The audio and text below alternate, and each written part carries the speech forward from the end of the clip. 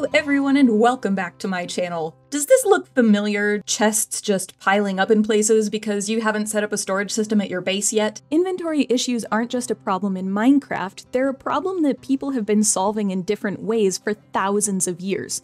I am currently up to my eyeballs in ore and stone, so let's talk about the ways that people have stored their stuff throughout the entirety of human existence while I build a fancy new storage area. In Minecraft, we have 4 main storage vessels. We have glass bottles, chests, barrels, and shulker boxes. Yes, I know that buckets exist, but they don't really stand on their own, and they also don't close, so I'm not super sure they count here. We would also have bundles, but they're not in the vanilla game yet, so I'm not counting them either. We also have chests on boats, chests in minecarts, and chests on donkeys, mules, and llamas, but those are all still chests. Ender chests are also chests, it's in the name, so we're still at glass bottles, chests, barrels, and shulker boxes. Although, do shulker boxes count as a chest? I'm not too sure. Let me know in the comments what you think. Humans have needed to store things somewhere for basically as long as humans have been humans. In fact, as you'll see for a lot of the storage types in this video, we often don't actually know when people first made them because they are just that old. I also can't easily talk about every single type of what we call storage vessels, or objects that are used to hold other objects, because there are just so many of them, but I will try to cover the main ones in this video. Funnily enough, the oldest storage containers that we see in archaeology actually don't exist in Minecraft, at least not yet. Sacks, bags, and baskets are probably the earliest things that people used to carry other things, and they're so old that we actually don't have clear evidence of when the first ones were made. There is clear archaeological evidence of baskets from about 7000 BCE onwards, but baskets and sacks tend to be made from what are called organic materials, or materials that will decompose, so we often won't see them in archaeology. Baskets are usually made of plant fibers, for example, and sacks are usually made with leather or cloth, which also is usually made from plant fibers. Modern bags are often made with plastic, which really doesn't decompose, so in about 2000 years, if humans are still around, archaeologists will absolutely find loads of plastic bags. But plastic didn't exist until 1907, so most people throughout history used organic materials for their bags. But we do have evidence of pottery. Jars and pots and fancier styles like amphora have been made for thousands of years, with the earliest evidence for clay vessels dating to about 18,000 BCE in what is now China. Pottery is made from clay, and potters often mix other materials like plant fibers or stones or even bone to keep the object from breaking when it's fired. Ceramics survive a lot longer in archaeology than the plant fibers or leather that baskets and bags are made of, so we find them a lot more. These types of storage vessels can also be watertight if you need them to be, and they were sometimes sealed with beeswax to keep the liquid from seeping into the ceramics themselves. A lot of ancient pottery wasn't sealed like that though, and there are entire branches of archaeology that are dedicated to analyzing the parts of the jars that soaked up at least some of what was inside them. Because of that research, we actually know that these Roman amphora held things like wine, oil, and also a very specific type of fish paste that the Romans apparently loved. Crates are larger storage containers that are often rectangular, and they either hold things like fruit or vegetables, or they can be made to hold specific oddly shaped things like bicycles. They're generally made of wood, but they can also be made of steel or plastic. Crates are another storage vessel that we really don't have clear origins for. They were so logical and so commonplace that people honestly never wrote down, hey, we invented crates today. And crates are designed to be easy to take apart and put back together again, so we can't easily look at when they first appear in archaeology and say that's when they were invented, because that is probably actually a reassembling of a number of planks from various different crates, and the original first crate to ever be created doesn't exist anymore.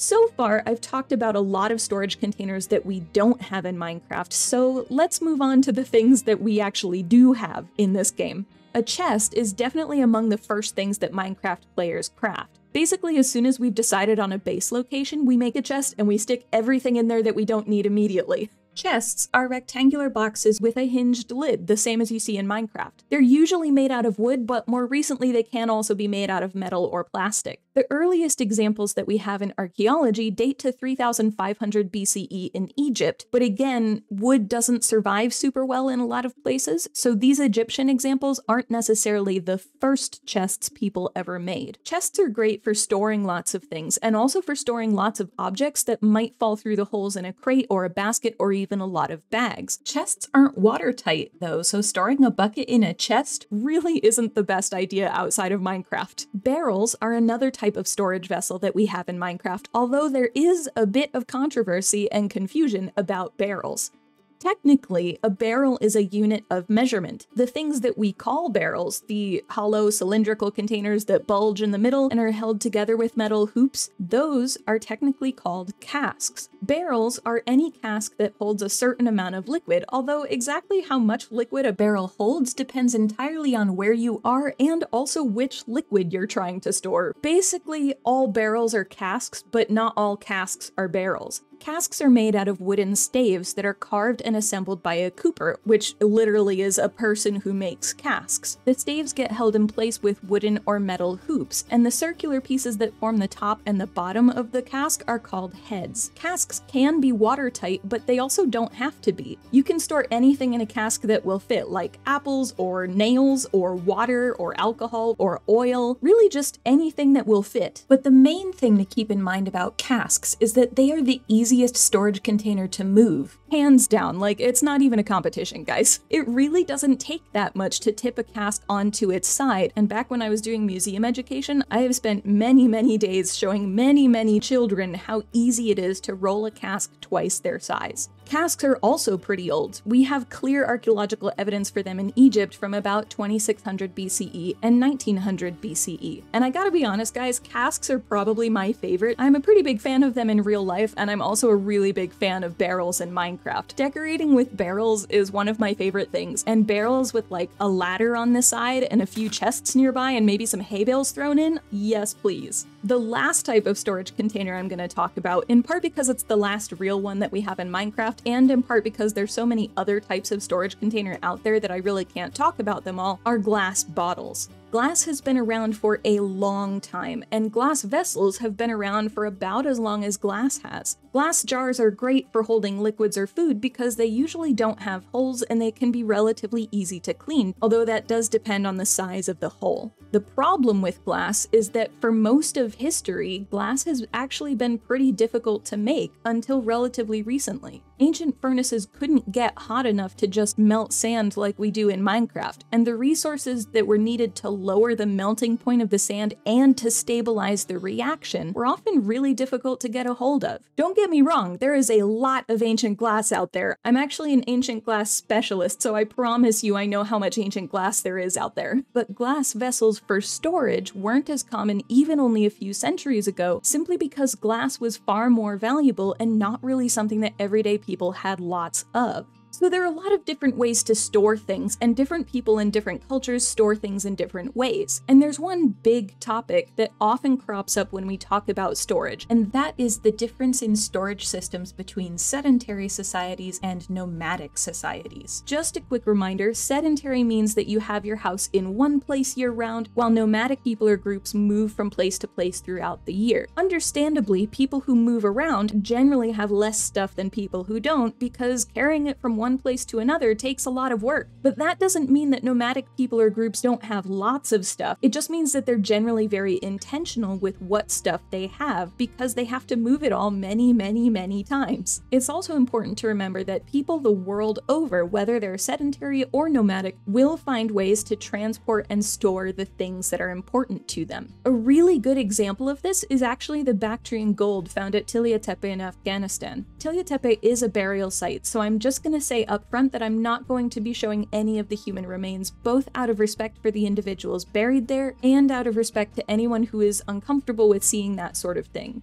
Tilla Tepe was excavated by a Soviet-Afghan team in 1978. It dates to somewhere between 100 BCE and 100 CE, and the team recovered huge numbers of objects, including a hoard of roughly 21,000 objects. That's a lot of objects. There were coins, there was gold jewelry, silver, ivory, all sorts of things in that hoard. And there were also 6 individuals who were buried at the site. As far as anybody can tell, those individuals were probably elite members or possibly even royalty of the local nomadic groups that were in the area at the time. During the various wars in Afghanistan since 1978, the hoard actually went missing for a period of roughly 20 years, and there were serious concerns that it may have been sold or lost. But it turned out that the director of the National Museum of Afghanistan at the time had secretly moved the hoard out of the museum and stashed it in a safe in Kabul. Only a handful of museum employees knew where it was, and they kept it secret for roughly 20 years. In 2003, when the political situation in Afghanistan had become a bit more stable, the National Museum partnered with National Geographic to open the safe. This collection actually toured the world between 2006 and 2021, and I remember seeing it on display in Ottawa when I was finishing my undergraduate degree. There's a lot of really amazing stuff in this hoard, but the piece that I want to bring up here is this: the gold crown. As I said before, the people who buried this gold, and the people associated with it, of course, were nomadic. They moved from place to place frequently, but they still managed to safely store and transport this crown because it was important to them. But how do you take something as delicate as this and transport it without damaging it? Or more specifically, how did they do it? Well, they made it collapsible. No, seriously, you guys, this is a foldable, collapsible gold crown. I kid you not. It goes from this to this, which can lay flat between 2 cushions or perhaps some folded pieces of cloth. How great is that? If you've tuned into my streams or you watch lots of my videos, you know that I continually say that people in the past were just as intelligent as people are today, and this crown is one of the examples I love to use to really hammer that point home. Whether people are nomadic or sedentary, they will always find ingenious ways to transport the things they care about. Okay, so I will be the first to admit that this storage building is much larger than the other buildings in this area. I'm pretty sure it's at least 4 times bigger than my house, and it's actually probably bigger than that. But I've been looking into what I'm going to need for copper and iron smelting, and oh boy, is it a lot of stuff. To make my facilities for copper and iron smelting close to what we'd need in reality, I mean. I know that in Minecraft I can just smelt them in a furnace, but this is an archaeologist's guide, so we're gonna talk about the archaeology and build up the infrastructure for actually being able to do these things. If you enjoyed the video, please hit the like button and consider subscribing. It helps this video reach more people, and honestly, who wouldn't want to learn about that collapsible gold crown? Like, seriously. If you're wanting to learn more about copper or the Copper or Bronze Ages, check out this video here, or if you're curious about iron and the Iron Age, you can head on over here. That's all from me for today. Thank you all for tuning in, and I hope you have a great rest of your day. Bye!